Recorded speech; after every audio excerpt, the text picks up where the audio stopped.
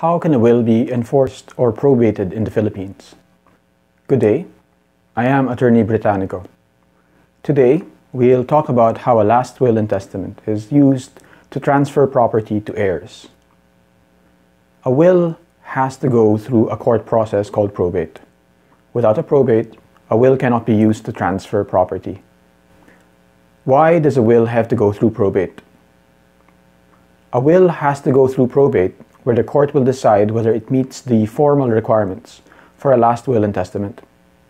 It is only when a will is valid that it can be used to transfer an inheritance.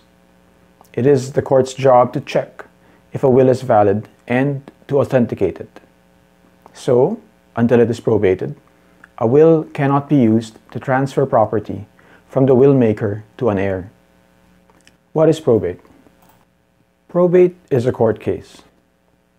The court will check whether the will was properly made, if the person who made it had sufficient mental capacity, and if it meets the formal requirements fixed by law. For example, the court will check if the will was properly notarized, if it is a notarized will. Can you avoid probate? No, you cannot use a last will and testament without going through probate in court.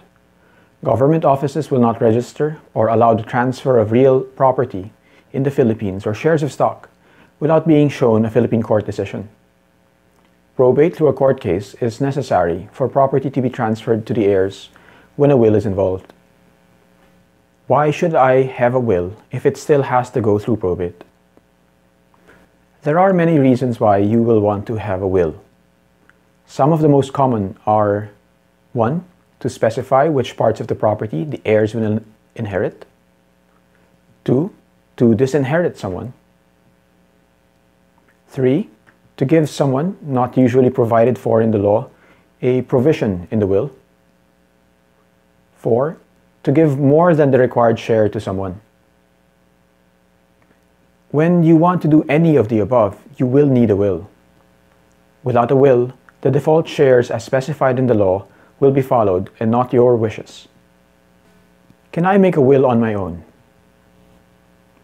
It can be difficult for a layperson to make a will on his own. There are many requirements that have to be followed. A common example is when you want to disinherit someone. There are specific and limited grounds in the law by which a compulsory heir can be disinherited.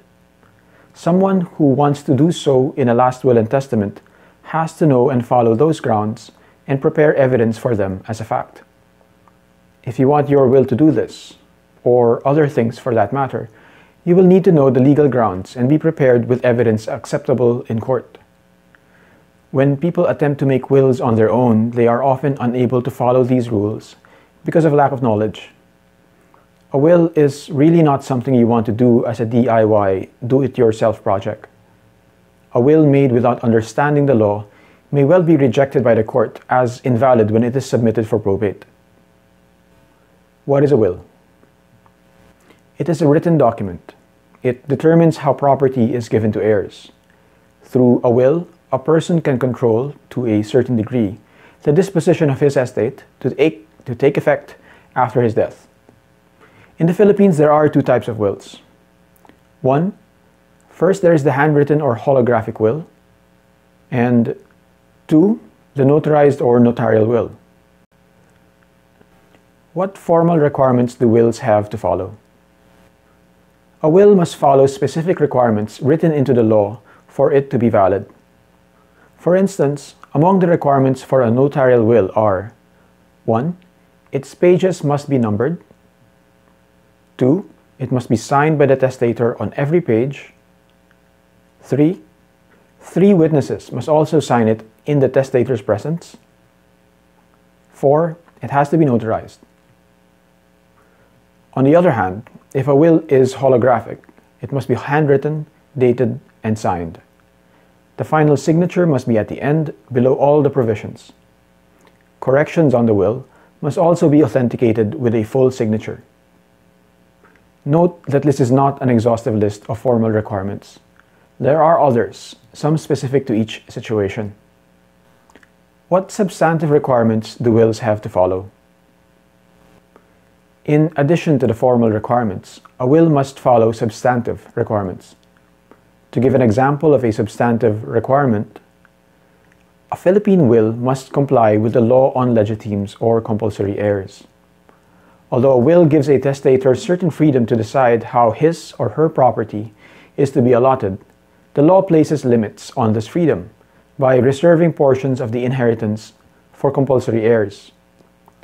This law must be obeyed for the dispositions of the will to be valid. There can be situations where a compulsory heir can be disinherited, but this inheritance itself must follow certain requirements and rules. Does a foreign will probated abroad still have to be probated in the Philippines? A foreign will must be submitted to a Philippine court for it to be given effect here. There are some common situations where this is needed. If the deceased was a foreigner who left behind real or personal property in the Philippines, such as an apartment or shares of stock. If the deceased was a Filipino dual citizen who created a will abroad which concerns Philippine real or personal property. As we said, government offices will not register or allow the transfer of Philippine real property or shares of stock without the proof of a Philippine court decision. For this reason, probate of a foreign will is necessary before it can transfer inherited property or sell it. Can a foreign will be probated in the Philippines without going through probate abroad? Yes.